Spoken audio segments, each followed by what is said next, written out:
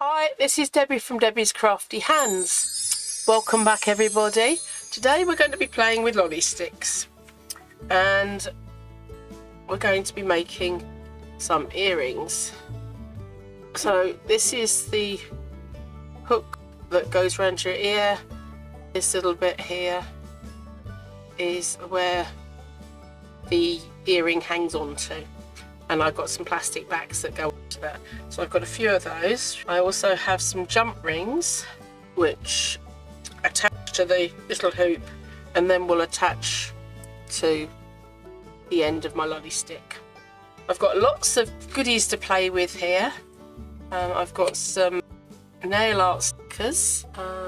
There's some bumblebees, some ladybirds, some flowers. So I'm going to have a little play with them.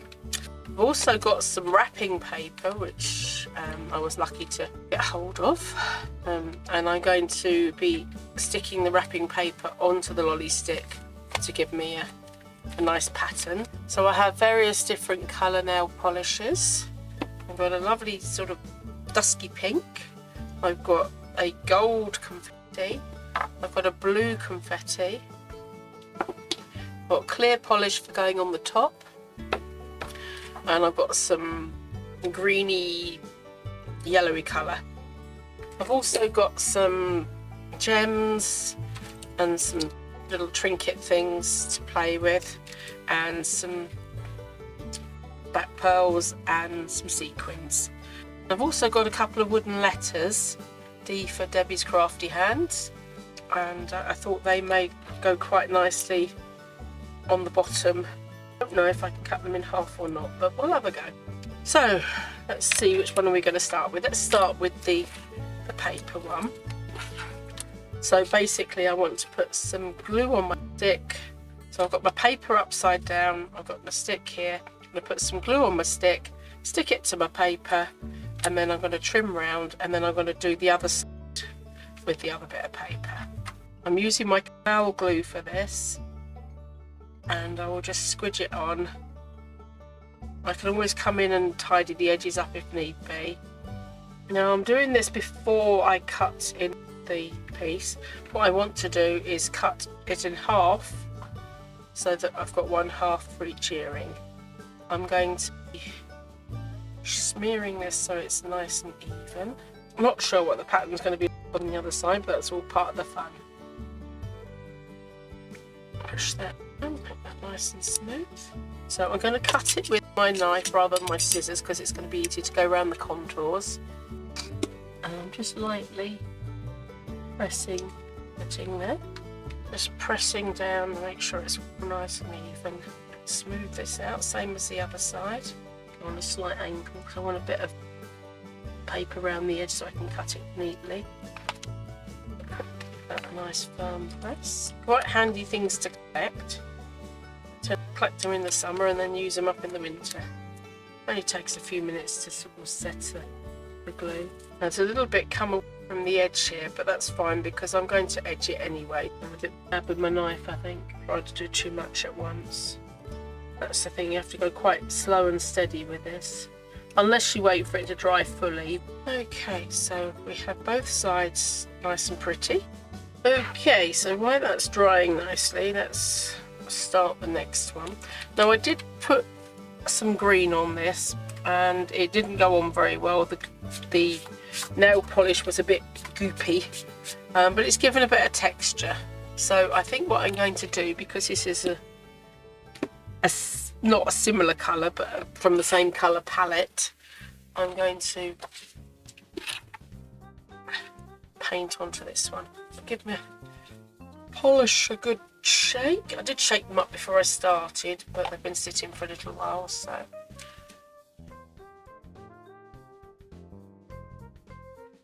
this is quite a new one, so it's not too bad. I might have to give several coats, but I don't mind if the green shows through because it'll give a nice mottle of. So you can do these in like a mass make type thing because you need to wait for things to dry in between. Unfortunately I could only find this shape lolly sticks, and then I wanted one in this pinky colour. Oh, this is pretty, I like that colour. Very elegant, nice and sparkly. That'll go lovely with my pinky sequins. You get them all prepared, and you can do this like in advance, so you can, you know, when you're painting your nails, paint a lolly stick as you're going along, between waiting for your nails to dry maybe, and then you've got them all ready. Just need to hold this down, do this end. Okay, so there's those two, and I will let them dry, do another coat. This one I want to do, just file the edges just to get them nice and smooth around the sides, just using a normal nail file.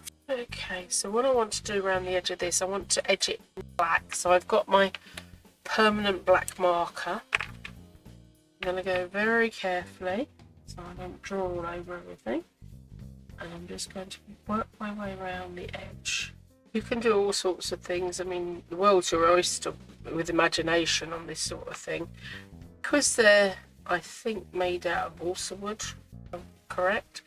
They're very lightweight, so they don't weigh you down. They look nice and chunky, but they don't weigh your ears down, unlike the chandeliers I've got on today, which is quite heavy, but I like movement in them. So these ones I didn't make. These ones I got from a charity shop.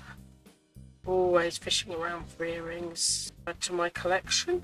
Right, so I'm going to let that dry, but be careful not to get polish on my fingernails, because I can't wear polish to work. So that should be enough for that one. We come back to the pink. I do like this pink, it's very, very pretty. I've got to go through all my nail polishes. That's one of my jobs, and my clearing out, sorting out and using up, etc. To go through all my nail polishes, work out what I can keep and what I can't, because some of them I've had for absolute years and they are just no good. Okay, so the next stage is to find the centre. Actually, I think that pink is quite nice with that. So I was going to do a D, and maybe I can paint it in that colour. First of all, I want to try and find out if these will come apart, but I'm not going to use it on my D's, because if it doesn't work, I don't know if I've got any others in there. So I'm going to do it on the eye, and I think they will. Yes. Yes, yes, yes, yes. That's lovely. Yes, they're not quite so chunky then. I should be able to file it down. I've not tried this before, so that's why a bit of an experiment. Right, my eyes can go over there, and let's see if we can get these to do the same trick. Just working the blade down along the middle edge bit here. Yeah, it's gone apart. Yeah. Lovely, so I can do one there. I've got to make sure the orientation's right on these, haven't I? So I might stick them on once I've done the earrings, so I know what way they're heading. Otherwise, we could have these upside down and back to front and all over the place. I'm just literally going, oh no, don't split. I want you to split, not at the top bit. Split down. Lovely, so one's a bit chunkier than the other. I'm just trying to even up the edging of the back on here because it's very lumpy. Yeah, that'll work. Rid of all the bits. Okay, so we prep that bit. What I might have to do is pause for a second, get my hairdryer out and give them a bit of a blast and come back to you. So I'll be back to you in a minute. So all you've missed is doing a second coat on the back and a clear coat on the top of each one of these three. I'm now going to do my pink on my lettering, and a bit of a laugh because without thinking it through I decided to use my hairdryer to dry the nail polish on the sticks, and forgetting that I had sequins on my desk, so I had to rally round and gather up the sequins again because they blew all over the place. So that was a bit of fun. Oh yes, they look very pretty in the pink. No, we don't be joining up together just yet. No, where are you going? Right, stay where I put you. Thank you. You only have to do one side of these. Yes, the other side will be glued down. It's not so bad. And I'm not sure that I will need another coat either because they're going on quite nicely. Apart from leaping about all over the place. While these are drying, around this one I use the Sharpie black pen. Around this one I've got my acrylic markers, and I've chosen a nice sparkly pink to go onto this one, and I'm trying to decide between the yellow and the green for this one, and I think I'm going to go for the sparkle. We do love a little bit of sparkle. So that one's just got the other top coat to do on the other side and around the edges. These have got to dry. Let's see if we can get some of the decorations ready. So I want some sequins on this. Just about see it on my hand. These are the tweezers. You can see the size. Very, very tiny. But I'm thinking if I can delicately, again, I might be able to put it in the centre of my sequin to hide the whole of the sequin, and that will look quite pretty. So how many do we need, and what pattern are we going to? Still getting used to these tweezers and flicking everything everywhere. 1, 2, 3 maybe on each side. Obviously when I put them on they'll be rearranged a little bit better, but just to get the idea of size. So have a little cluster on each end and then each side, because they will be swinging and you want to see the back and the front of them. So I will need 3, 6, 9, 12 of the purple. Right, so that's more than enough there, and I need 12 of those little goldy ones, don't I? You can use other sealants other than sort of clear polish. This is what I've got to hand, so this is what I'm using. And it just really seals it in nicely. Apologies if I was off screen during the last one. The coordination of trying to work out what you're doing, remembering what you just done, keeping in screen, keeping talking. I'm still getting used to it. Only 30 odd videos in and I'm still getting used to it. But I will get there. That's that one. It's because I'm on super zoom as well at the moment, because when I'm using small stuff, every movement is larger than life, shall we say. No point in doing the edges of the other one yet, because we haven't painted the edges yet. Just gives it a nice little shimmer.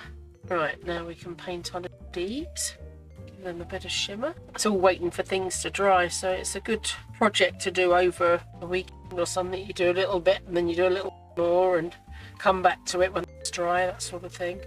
And you have to get your friends and family to eat lolly sticks and not eat the lolly sticks, eat the lolly and give you the sticks. Not a good idea to eat the lolly sticks. Just decorate the lolly sticks instead. So I'll make sure I seal that up, otherwise there'll be bits everywhere. Might have to pause you a second, dry this lot off. Right, all I've done is finished off the edges, dried everything, and got them ready for decoration. So we need to find the middle, and I think they're all same length, just under 2 3/4, which is very awkward, just over 7.2 millimeters. So half of 7 is 3.5, so 3.5 of a millimeter. Okay, what to use? Trusty fine marker, so 3.5. Just going to do a little dot there. Add a line to cut. They don't have to be 100% accurate, but just a guideline. You can always straighten them up and even them up afterwards. A rough guideline. I don't want to make too much of a mark because I don't want it to show up on the earring itself.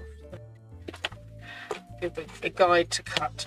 Right, so I'll start with this one, and it's just a matter of, these do actually cut very nicely. It's a matter of going very slowly, just even strokes, good pressure. You need plenty of blade showing so that you've got, just keep going through. Don't be tempted to pull it and fold it, because you'll end up with it splitting. It takes a little bit, but it does do it nicely. Come on, you're nearly there. I can feel it nearly there. Yeah. She's going to go any minute now. because you've got quite a few layers to go through that you've already put on with the polish and fur and all the rest of it. Let's try from the other side. Just turn it, and then, because sometimes you end up going at a bit of a slant, so you turn it and come from the other side. Right, I've bent it, but I've not bent it all the way. I think it's a slightly narrower head as well, so yeah, slightly different shape, so it must be a different make. But we got through it. So all we need now is to do the top bit. Don't need necessarily to glaze the top bit, need it to match. So hopefully, yeah, pretty much the same length. Oh, not too bad, not too bad at all. Slightly wonky line there, but they match up pretty well, so that's good. Now we want to put our hole in the top, and then I'll bring in the big guns here. Now I don't want a big hole, so I'll use my crocodile and make a little hole, but I don't want to come in too far, so I'm going to move my marker to about 4/8. Let's see how that comes down, that in flat, and then you can see roughly how far in. Want it nice and even either side, don't want it too far down. So I've got it where I want it. Now I'm going to move the bar up a bit more so it's even on both sides, and I'm going to squeeze, and I have my hole. There you can see the whiteboard through the hole. Okay, so on to the next one. I need to poke the bit out there because it's a bit junky. Right, line this one up. Now these earrings aren't going to match exactly anyway, because the paper's different, but they will go with each other, shall we say. I'll do one completely through, and then I'll see if I got time to finish the other ones. At least decorate them, show you what I'm going to do. Right, okay, so I need some jump rings, and I need my next set of tools, which are 2 flat nose pliers. So I need one set of pliers here, and one set of pliers here. I just need to go opposite ways to each other. Don't pull it outwards, you have to twist it opposite ways, otherwise it won't go back into the circle itself. So now we have it open on the ring, and that should be hopefully enough to get the jump ring into the hole. Not quite, just a tiny bit more. Come on, in you go. No, even more. Oh, this is a fussy one. Never mind, we'll get it done. I think it was my pliers that were causing the problem, because I was trying to put it in with the pliers in the way. Hold that one, and hold that one, and attempt to pull them back together. Pull them past each other and then back again, and that should close them up. I am not a jewellery expert by any means, guys. I just play at it. That won't come out, but I'm hoping it needs to be sealed a bit more. On the videos they make it look so easy, don't they? With me you get real life, and you get all the trials and tribulations that go along with it. Okay, that one's on. Okie dokes. Now then, let's try this one. So remember, take the pliers out of the way. Don't open it up quite so much. Normally I'd have this very close to my face as well, but having to do it in camera is making it a little bit more tricky. She says making up excuses. Hopefully, that's not quite enough, I don't think. Hopefully that's enough. Hey, anyway, beautiful. Told you the next one would be easier. I haven't done these for a while either. You go there, and you go there. Have we got you close together? Pretty much have. And then this jump ring, I'm going to glue into the top of the ring, and then it will swing from this piece, like the hanging, where it hangs into your ear, a lot better. Otherwise you've got too much friction going on. I'm just going to put some on my halal glue in the top there. I think those yellow pliers are a little bit loose as well. The other ones are better. Do that bit in a minute because I've just realised I need to lay that flat so to do my decoration. Right, so we have the two rings here. So what I'll do is I'll put my D's on. I'll put my earrings sides on. Then I'll finish them all up and I'll show you in the thumbnail how they resulted, because I'm fast running out of time now. So you think, oh, I'll just make a couple of pairs of earrings, and then you don't realise quite how long it takes. So these are both got to go that way, preferably on the actual earring itself, and try and get them as level as I can. That looks about right. So, and then we can turn them over, put the D's on the other side. When you do yours, you could, you know, obviously take more time and let things dry in between a bit better, that sort of thing. I'll be rushing on the constraints of video timings. While we level with the other side. There. And there. And last D. They're very lightweight, even with the D on it, but I'm glad I split the D because it looks a lot nicer than the thick chunky bit, and also makes my supplies go further. Okay, right, so to put the actual earring piece on, you just literally do the same as before. You pull your loop back, knock to the side, pop your hoop through. So I have a little bit of an opening there, which then hooks into my earring, and then I close it up.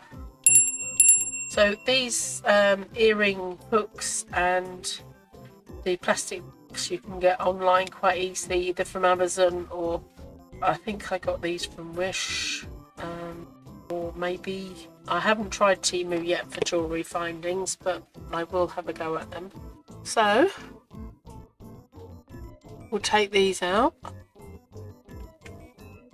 I find it pulling up towards me a little bit easier, and then I can pull it down rather than pulling it back.